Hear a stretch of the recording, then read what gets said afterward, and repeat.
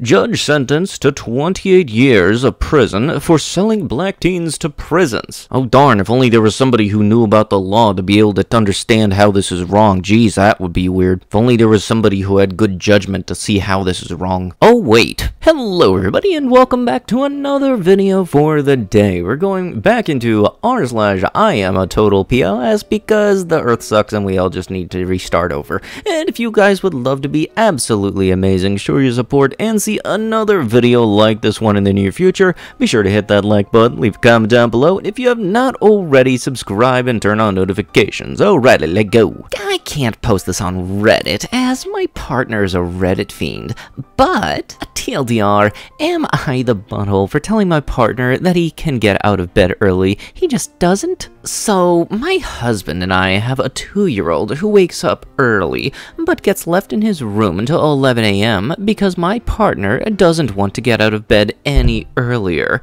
I work full-time while he looks after our son. I usually get up at 4 AM after staying up until midnight with my partner. He works 1 day a week, usually from around 3 PM until 8 on my day off. He says that he physically cannot get up any earlier because he is not a morning person, while I think he just don't want to. I feel bad that my son is left in a dark room with nothing to amuse him from about 7 AM when he wakes up until 11 AM when he gets out of his cot, so I asked my husband to start getting up at 9 AM. Apparently, this is impossible. I have been sitting on this annoyed for several days as my husband doesn't want to talk about this and says it's a real thing that he is incapable. I wake up at 4 AM absolutely exhausted, literally falling asleep on my feet, and even while cycling the 9 miles to work every day, I get up because I have no choice. I tell him if he had a real job,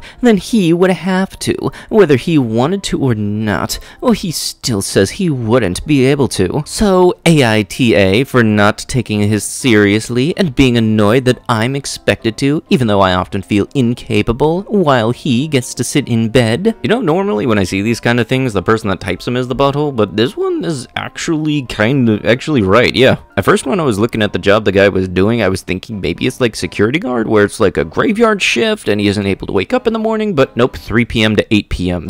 That's you can wake up in the morning. Like, it's kind of messed up that you're this lazy, you don't want to work only except for 1 day a week, and the other 6 days a week you aren't able to take care of the kid in the morning when you both agreed to have the kid, which in itself is its own job as a parent. Kids aren't like easy bake ovens, you can't just set them and forget them. Florida woman, of course, accused of urinating in an ice cream machine. As much as I want to make a snow cone joke or something of the sort, I don't feel like I'd be able to do that without dry heaving. Florida, why did you turn into the state that makes Baltimore look good? Stop copying my tattoos. I've already said it millions of times, but it seems like some of you don't get my words properly. It's already the second time that I see here on Instagram that 2 persons have my exact tattoo compass tattooed.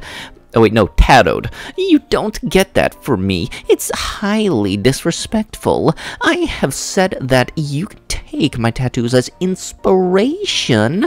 Never said that you could freely copy them. For me, they have a deep meaning, and it kinda hurts me seeing people basically stealing my own idea. And now, basically every tattoo artist knows that every single tattoo should be unique.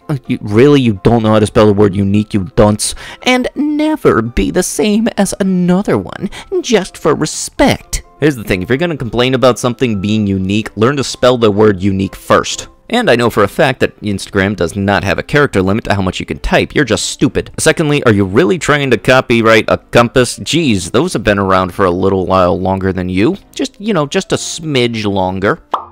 And for anybody wanting to get a tattoo, I'm fairly certain that there isn't any type of copyright law for them. Like, I've honestly considered getting the Bungie Destiny Siva symbol and the Dinklebot tattooed, but you don't see me fearing Bungie coming after my butt. Because being down to be forced to wear a mask is the first step in your country becoming like China. Remember, in most countries, this began as a 14-day lockdown in between February and April 2020. 2020.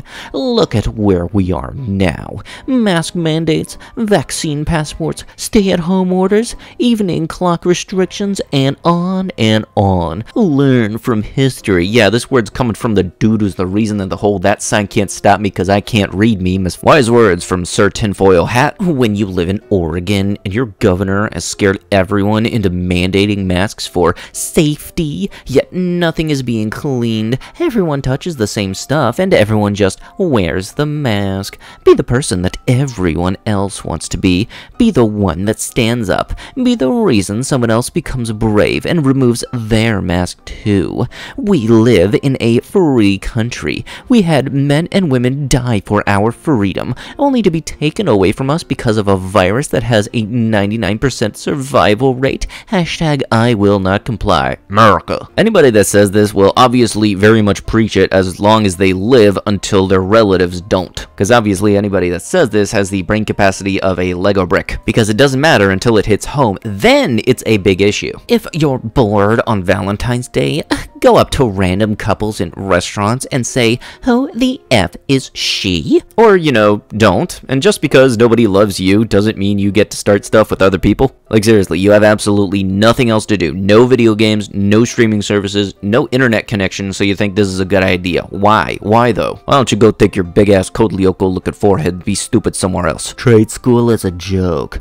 Go to a real college like a university or a private college. Trade school is for people that had less than a 2.5 GPA in high school. Trade school is not an actual education after high school. Ah, this is definitely the bright-minded person you would trust with something hot enough to fuse metal. I know Reddit is full of not only just dropout losers, but also poor people. I know people that aren't wealthy and fortunate as I am, but they still manage to put themselves through college by financial aid, loans, and scholarships. I would never let my children date someone that went to trade school and plugs metal together for a living. That's embarrassing, and you're a disgrace to the family name.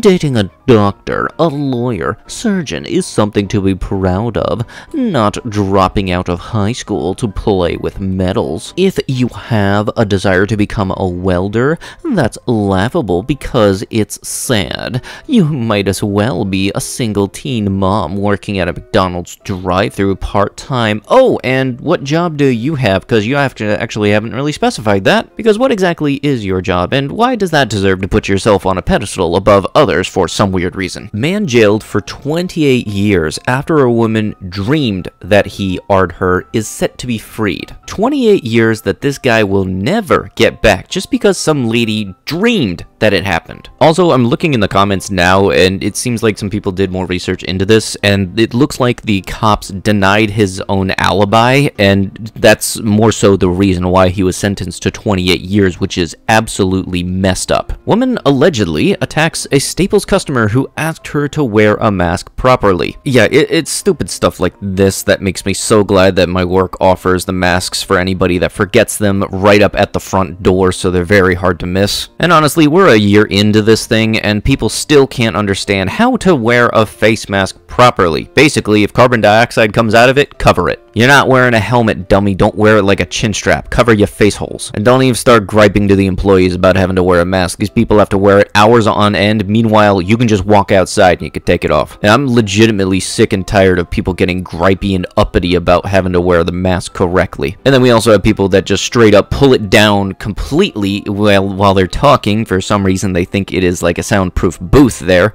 And then, yeah, I just treat them like they're a walking corpse or something. Like I stand as far back as I can and try to avoid all contact with them whatsoever. Like, not even lying. If you're not wearing it correctly, I will definitely do everything I can to portray body language as if you are from another Earth, and I do not want to be anywhere near you. Plus, in also other news of wearing masks, for some reason they made an exemption for little kids, and I never really understood that, since aren't they more susceptible to diseases than adults? It's just something I never really understood, and I have people coming in with like 3 or 4 kids all not wearing masks, just running around the store, coughing, getting a right next to the glass and then just touching everything. And with that, that is going to have to be it with the video. If you guys would love to be absolutely amazing, show your support, and see another video like this one in the near future, be sure to hit that like button, leave a comment down below, and lastly, if you have not already, subscribe and turn on notifications. I'll be sure to see you guys in the next one. Thank you so much for watching, and bye-bye.